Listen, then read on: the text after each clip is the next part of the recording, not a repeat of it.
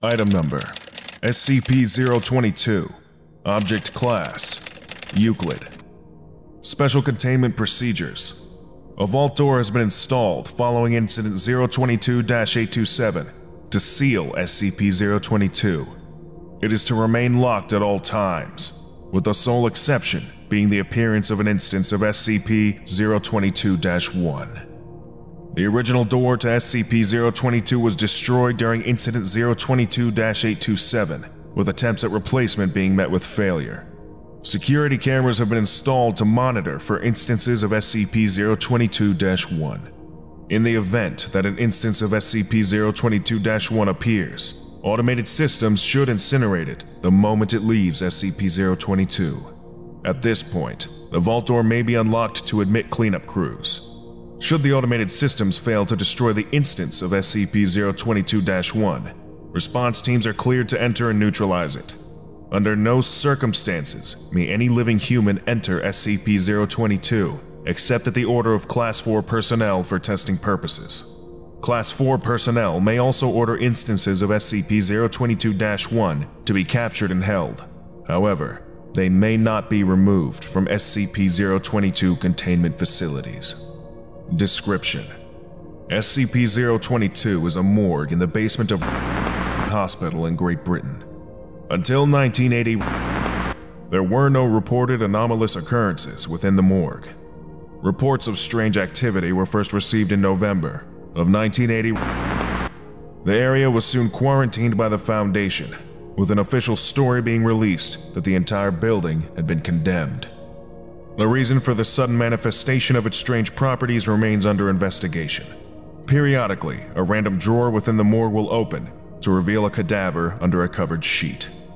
After approximately 6 minutes open, the cadaver will animate and attempt to leave the morgue. At this point, the cadaver is given the designation SCP-022-1. In some cases, the cadaver will be too damaged or decomposed to successfully exit SCP-022, or even rise from the table it lies on. In this case, SCP-022-1 will typically struggle and twitch on the table until expiration occurs. Should an instance of SCP-022-1 expire while remaining on the table slides back into the drawer, which then shuts. Reports indicate that the scent of burnt tissue is evident immediately following such an event. The energy source that sustains instances of SCP-022-1 is currently unknown. Instances do not breathe, eat, or sleep, and their bodies produce no heat. Analysis of SCP-022-1 following expiration has discovered no abnormal organs or chemicals present. They appear to be fully human cadavers. Instances also possess physical strength that exceeds that of normal humans. Though direct testing has proven problematic, researchers estimate the strength increase to be approximately 500 newtons, 112 pounds, of lifting force greater than what one would expect of a human body sharing a similar condition. Analysis is underway to determine if this effect is connected to the unknown power source, or if it is an entirely separate phenomenon. When body parts are severed from SCP-022-1, the portion with the greatest mass retains its effects. All other pieces become inert. Destruction of the head or brain does not neutralize SCP-022-1. Instead, the lower torso and limbs remain animate. Complete tissue destruction appears to be the only method of successfully terminating instances of SCP-022-1. Left alone, instances of SCP-022-1 will simply expire. All motion ceases, and they appear to become normal cadavers again. The amount of time this takes depends on how damaged the body is and the rate of decomposition, and can take anywhere between 2 days and 3 weeks. Investigation has revealed that the bodies acting as SCP-022-1 match the description of cadavers reported to have been stolen from morgues across the country. The mechanism for this transfer is currently being researched. Adding any new matter to SCP-022 has thus far proved impossible. Any object that enters SCP-022 disappears shortly after passing through the door, leaving no trace. This includes inanimate objects and biological specimens. So long as an instance of SCP-022-1 possesses a functioning mouth, tongue, and trachea, it is able to communicate fully with researchers. See the following interview log for details. Interview log 022-751. Each of the following interviews begin in much the same way. The instance of SCP-022-1 will typically be hysterical until Foundation personnel are able to calm or restrain them. These portions have been omitted. Date: March 1980. Interviewee: SCP-022-1-2. Interviewer: Dr. Notes: SCP-022-1-2 was the second instance of SCP-022-1 that the Foundation discovered, the first having been destroyed on site by Foundation agents. SCP-022-1-2 had the body of an Asian male, approximately 54 years old. Its chest had been stitched up, evidence of an autopsy. Begin log. Doctor, please identify yourself. SCP-022-1-2. My name is John. What the hell is going on? Doctor, that's what we're trying to figure out, John. How did you get to this state? SCP-022-1-2. I don't know.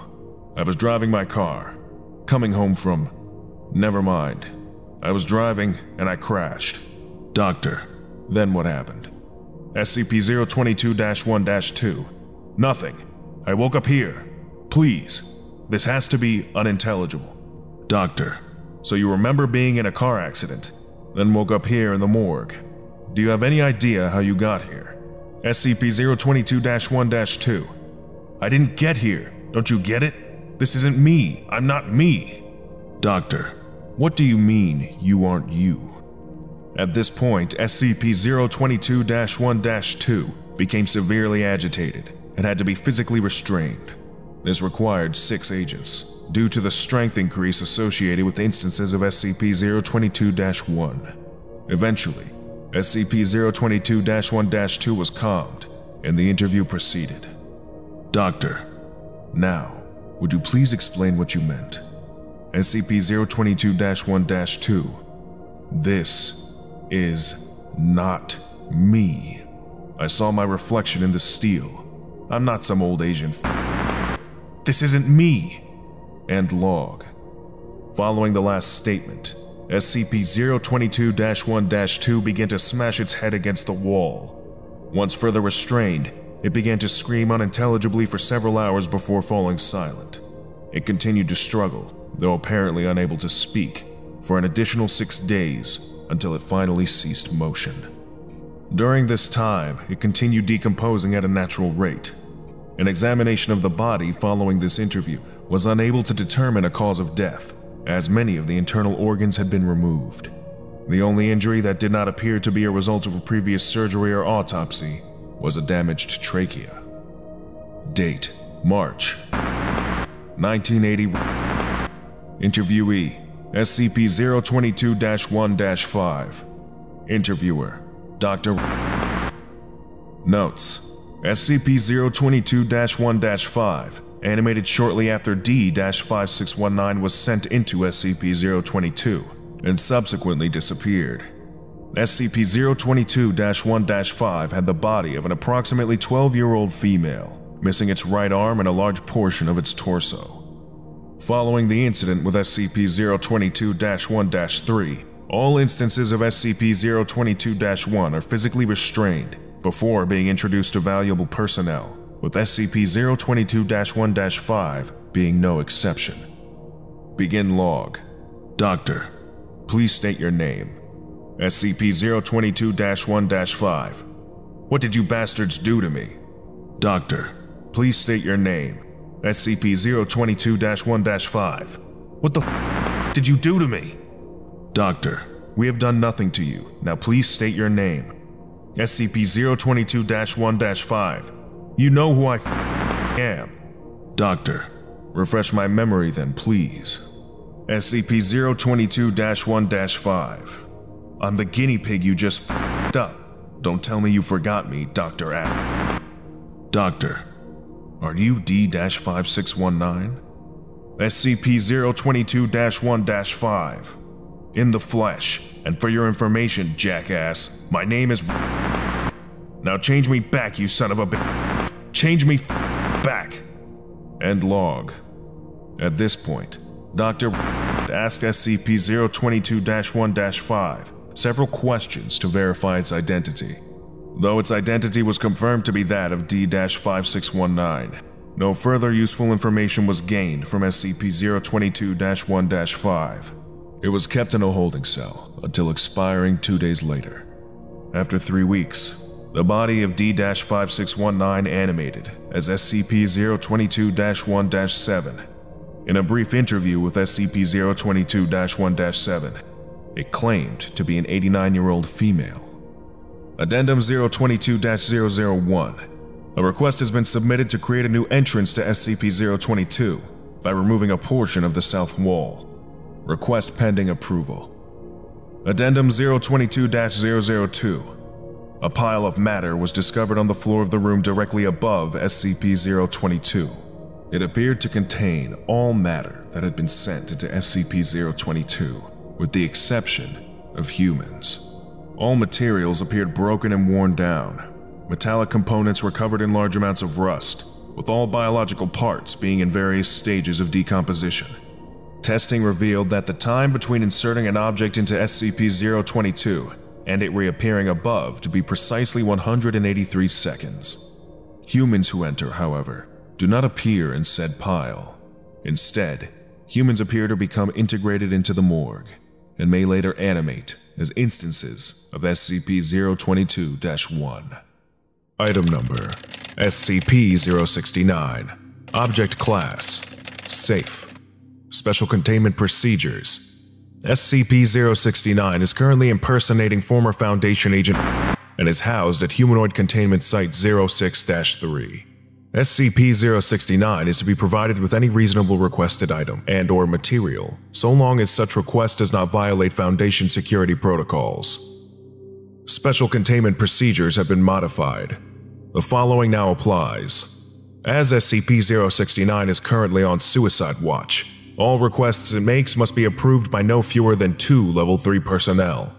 If SCP-069 attempts to breach containment, it must be subdued using non-lethal methods.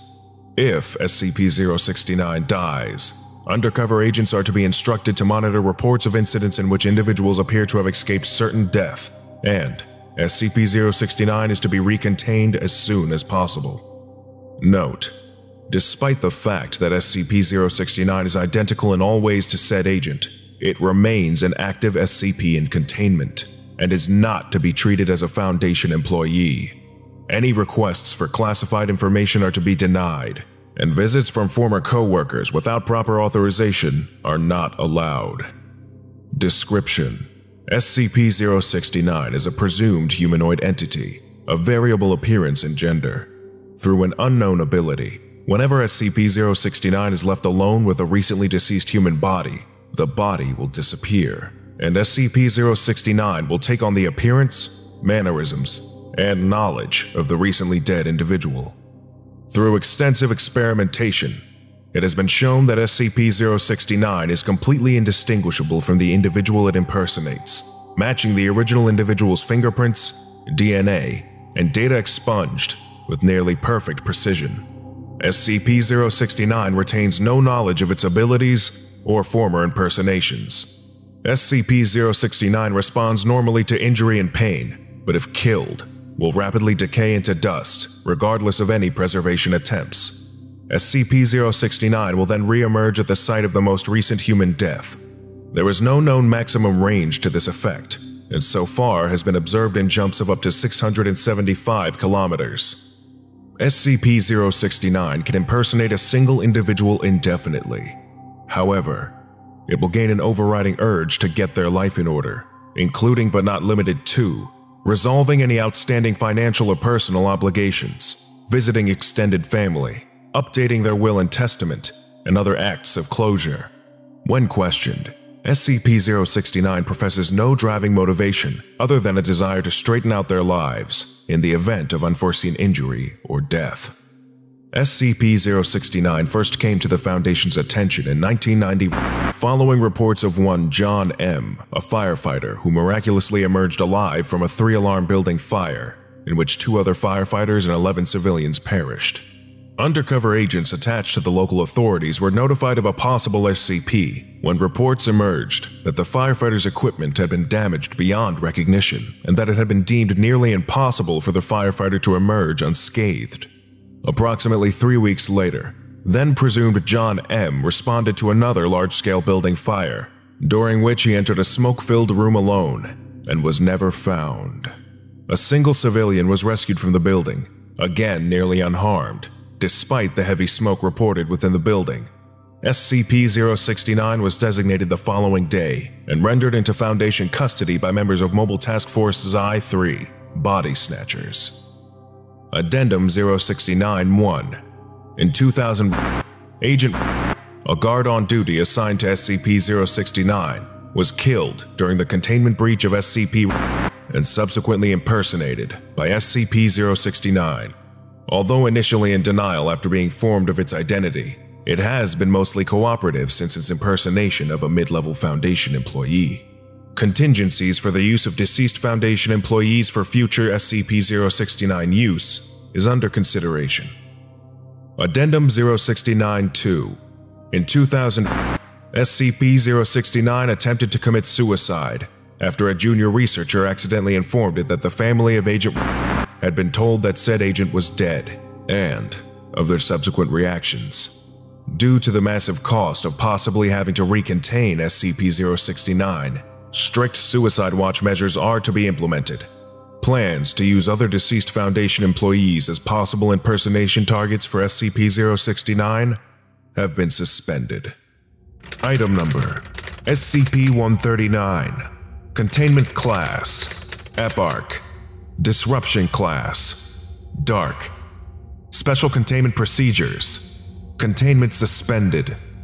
Description: SCP-139 designates the disappearance of Lucian Sachs, formerly a Foundation-employed security specialist. Sachs had, until SCP-139's occurrence, acted as a consultant for Site-97 on the matter of esoteric reanimation methodology.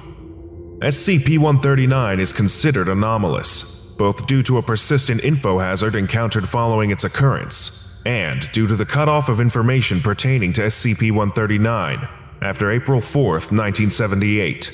Despite Site-97's best efforts, neither Sachs's past or present whereabouts, nor the location of a cadaver, have been uncovered. Extra-dimensional travel is suspected, but not confirmed.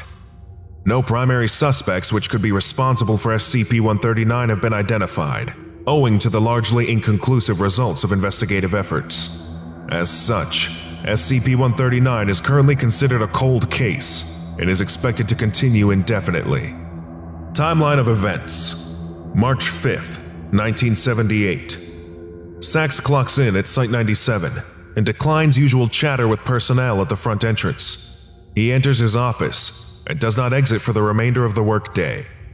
For a period of 12 hours, Sachs queries 42 SCPnet entries pertaining to thaumaturgic workings, global leyline activity, and available research into Wei and knock techniques. This idle activity contradicts his otherwise exemplary productivity record and raises concern among Site-97's staff. Sensor agents are dispatched appropriately. No further abnormalities occur until Sachs has punched out and arrived at his residence in suburban Albany. By 10:45 p.m., he vacates his residence, presumably on foot to avoid detection, and exits the city limits. March 6th. A paper trail of bus and train tickets suggests he traveled approximately 2,000 kilometers to Topeka, Kansas, arriving at 12:15 p.m. Of note, interviewed civilians occasionally described Sachs as "that damn traitor" when recounting this 18-hour period. March 7th to April 4th. After Topeka, the paper trail terminates, and reports of Sachs's location during the following month become increasingly irregular. A car he is believed to have rented is sighted in Salt Lake City, Utah, and Lubbock, Texas, on March 10th and March 15th respectively, although the windshield and rightmost taillight shattered between the two cities. He is last documented in Tucson, Arizona, after residential police implicate him in a resistant flee incident on suspicions of vagrancy. Note: this police report was filed on April 3rd at 3:48 a.m., and is considered the last documented sighting of Lucian Sachs by the public. On April 4th, sensor agents embedded within the Tucson USPS removed the following letter from the mail pool. To the ones I'm running from, I hate you. I hate what you've done and what you're doing to me and what I think you did to the others who ran. I hate how I'd find lenses in the eyes of paintings and strange fingerprints on my belongings. I'm curious by trade, but you've really got me beat. I'm not the first to run, but I might be the first to break free. I'm going someplace without cameras or fingerprints, someplace you can't follow. It was fun while it lasted, but you lost this one. And soon I'll be back, and you're going to lose more. The Hand has always been welcoming to people like me anyways.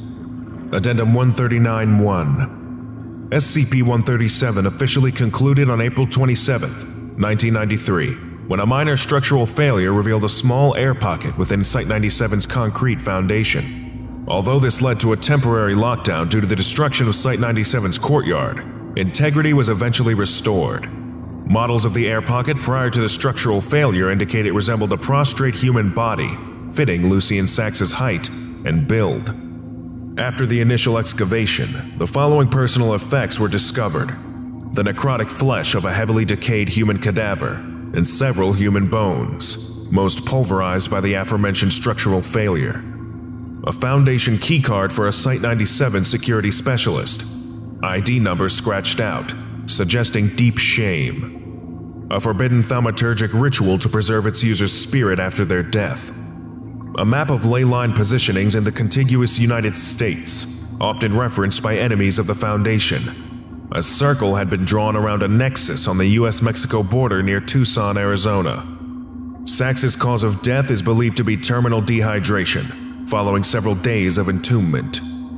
During the investigation of this air pocket, Site-97 excavators punctured a secondary cutout hidden within the concrete. Due to the considerable strain that excavation would put on Site-97's foundation, this cutout has not been analyzed extensively. What can be determined, however, is that it contains a large number of partially decomposed human eyes, believed to exceed 1,000 in total. Perforations within the concrete would have allowed these eyes to observe their target on all sides until he expired. Archived containment procedures. SCP-139 is presently being tracked, observed, and hounded by Site-97 deep cover personnel. Via unanimous 05 vote, the Tucson ley line bridge has been rerouted to Site-97's Foundation for the interim. Update: greater containment effectuated. Protocol: all eyes on Lucian rescinded. Project Loose Ends in progress. Site-97's full capabilities have been directed towards the neutralization of SCP-139 who remains at large post-mortem via knowledge it has stolen from Site-97. Following a breach of its containment area beneath Site-97, SCP-139 has demonstrated robust mobility and incorporality, rendering it difficult to track and recontain. Fortunately, it has a habit of sticking its nose in places it does not belong. Note: Ethics Committee review of SCP-139 containment procedures have generated unanimous approval. Overwatch Command is in agreement. SCP-139 crimes are many and unforgivable. Site-97 took SCP-139 in. They provided it with safety, community, and purpose, and it has shunned all of those. This is why on the other side of that way, it found nothing but concrete damnation and the all-seeing eye. Item number: SCP-317. Object Class: Safe. Special Containment Procedures. SCP-317-1 is to be preserved in a vat of liquid nitrogen. Requests for tissue samples from SCP-317-1 must be made in writing. All research into tissue samples from SCP-317-1 must be in compliance with Class 5 biohazard protocols. Examination of SCP-317-2 must be done in Class 3 cleanroom facilities. Requests for examination of 317-2 must be made in writing. SCP-3173 has been disassembled. The parts are stored in separate locations. Requests for examination of 3173 must be made in writing to 2 separate O5 level personnel. No two components of SCP-3173 may be brought within 100 kilometers of each other. Description: SCP-3171 is the cadaver of a sapient reptilian entity, tentatively identified as a previously unknown species of pachycephalosaurid. Subject was bipedal, female, and 3 meters tall, and wore clothing made from synthetic polymers. Subject also wore corrective lenses. Subject was largely herbivorous and had prehensile digits. Subject's metabolism was adapted to a higher atmospheric oxygen content, and therefore, subject wore a respirator device when not in its quarters. Biochemical analysis post-mortem, rhodopsins, mitochondria, homeobox genes, cytochrome P450, confirms that SCP-3171 shared common ancestry with current Earth life. Autopsy records are available in Archive 317-B685. In the 40 days between its arrival in Foundation custody and its death from a lactobacillus infection, SCP-3171 learned to communicate via a combination of sign language, crude vocalizations, and drawings. Video Archive 317-B36 shows interview sessions with SCP-3171. Drawings made by SCP-3171 are available in Archive 317-B42. General access. Basic anatomical figures. Interactions between itself and Foundation personnel. Demonstration of knowledge of mathematics. Demonstration of knowledge of chemistry. Demonstration of knowledge of nuclear physics. And Archive 317-B58. Restricted access. Circuit diagrams. Mechanical schematics. Data expunged. SCP-3172 is the personal effects of SCP-3171. A tunic, a robe, a tool belt, 6 tools, corrective lenses, an oxygen mask, 3 empty oxygen tanks, a fire-damaged document pouch made from synthetic polymers, and its fire-damaged contents, and a fire-damaged digital camera, whose contents were unrecoverable.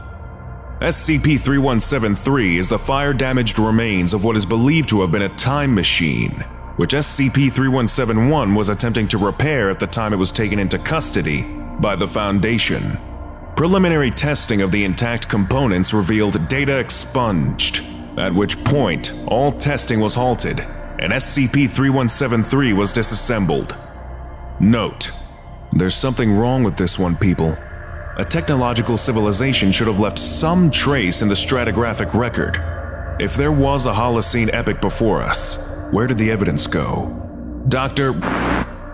It's not just the complete lack of trace in the fossil record. It's the species.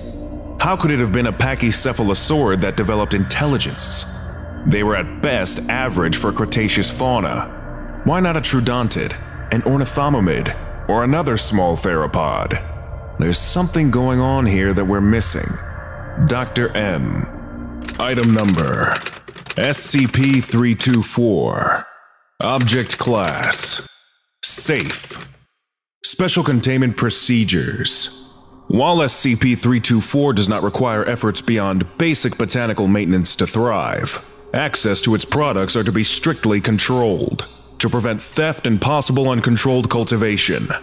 SCP-324 is to be contained within a secure solarium, or equivalent agricultural facility, in a minimum of 5 cubic meters of soil. Soil should be maintained at a consistent pH of between 4 and 4.5, with a minimum 12% humus, or similar organic compound, component to topsoil. A misting system or other remote means of watering should be implemented to minimize the number of staff with access to SCP-324. SCP-324 is currently held at Site-23, Solarium 16, Bay 194, under these conditions. As on-site staff already have access to specialized botanical testing equipment and methodologies via the containment of SCP-38, transfer of SCP-324 to another facility is subject to Level 4 approval. Products of SCP-324, designated SCP-324-1, may be transferred between research staff as necessary, with Level 3 approval. to maintain SCP-324 as the only mature specimen during initial research, attempts to cultivate further specimens from SCP-3241 off-site are currently suspended. Description: SCP-324 is a small evergreen shrub, currently 1.4 meters in height, and possessing a complex root system that extends approximately 2.5 meters below the soil. Leaves are lanceolate, ranging between 4 and 6 centimeters in width. During the flowering phase, SCP-324 produces small, 14 to 22 millimeters, white flowers with 9 petals. Berries produced by SCP-324 are designated SCP-3241 and appear pinkish-white in color, with diameters between 9 and 14 millimeters. Berries are edible, with flavor reported as tart and mildly sweet. SCP-324's flowering and berry-producing phase are apparently only initiated by the introduction of a deceased mammal of at least 25 kilograms into its soil. The mammal must be within range of SCP-324's root system and been deceased no longer than 3 days at the time of its first contact with SCP-324. If these conditions are met, the flowering phase will begin within 16 hours of introduction, with mature flowers in SCP-3241 appearing within 75 hours. When eaten, each individual sample of SCP-3241 will produce a vivid sensory experience, reenacting a seemingly random memory of the deceased mammal's life in the consumer of SCP-3241. In tests with human cadavers buried in SCP-324's soil, consumers of SCP-3241 report clear oral and visual impressions, including specific locations, conversations, and individuals. The consumer of SCP-3241 appears to experience the deceased's memory as if it were one of their own, but recognizes it as a product of another mind. In tests featuring animal cadavers, consumers of SCP-3241 report an overwhelming jumble of sensory input, devoid of the usual narrative context produced by human thought. Each experience lasts between 2 and 4 minutes before it subsides. If multiple samples of SCP-3241 are ingested at one time, memories experienced proceed one at a time, each with the same 2 to 4 minute window. SCP-324 produces SCP-3241 for approximately 1 week, regardless of the type or mass of the deceased mammal introduced into its soil. After this period has elapsed, all samples of SCP-3241 wither and become inert until another deceased mammal is accessed by the root system. Animals incapable of creating memories or lacking memories of their own, such as subjects of SCP-909, likewise produce inert samples of SCP-3241. Discovery: SCP-324 was discovered in a small cemetery, specializing in natural, coffinless and non-preservational burial in rural County, New Hampshire. The groundskeeper, a Mr. Declan, would regularly transplant SCP-324 to the graves of the newly deceased and invite surviving family members to partake of SCP-3241 for a substantial fee. The scheme was discovered inadvertently when Agent attended services at the cemetery for his deceased relative. Upon a demonstration of SCP-3241's effects, Agent immediately took both Mr. Declan, assigned D Class, and SCP-324 into Foundation custody. Mr. Declan claimed the shrub had been on the grounds when they were purchased in and knew nothing further of its origins. Addendum: Experiment Logs 324-42.4 through 324-45.2. SCP-3241 Consumer, Male, D Class, number 67531, age 56. Soil input: Human, female, aged 34 at TOD, deceased 2 days. Experience report: D67531 placid for duration of experience. Recounts an afternoon picnic from the perspective of a small female child, including impressions of flying a kite and eating a celery stalk with peanut butter and raisins. SCP-3241 Consumer, female, D Class, number 58563, age 34. Soil input: chimpanzee, female, aged 44 at TOD, deceased 3 days. Experience report: D58563 thrashes wildly for the duration of the experience, making gestures as if to ward off an attacker. Recounts impression of being assaulted by multiple individuals, uttering high-pitched squeals. SCP-3241 Consumer, male, D Class, number 69965, age 22. Soil input: human, female, aged 93 at TOD, deceased 2 days. Experience report: D69965 uncooperative, restraints employed. D69965 force-fed SCP-3241. Continues thrashing for 43 seconds before abruptly relaxing. Eyes glazed for duration of experience. D69965 drools slightly. Recounts staring out a window from a wheelchair at a busy urban street, sprinklers occasionally splashing the window. SCP-3241 Consumer, female, D Class, number 39395, age 42. Soil input: dolphin, male, aged 19 at TOD, deceased 1 day. Experience report: D39395 holds breath for duration of experience, passes out at 97 seconds. Revived, recounts impressions of swimming, darkness, pressure. Claims to distinctly recall speaking to another individual, but cannot remember content of conversation. Lesson complete. To continue with your orientation training, subscribe to SCP Orientation right now, and make sure you don't miss any of our upcoming videos.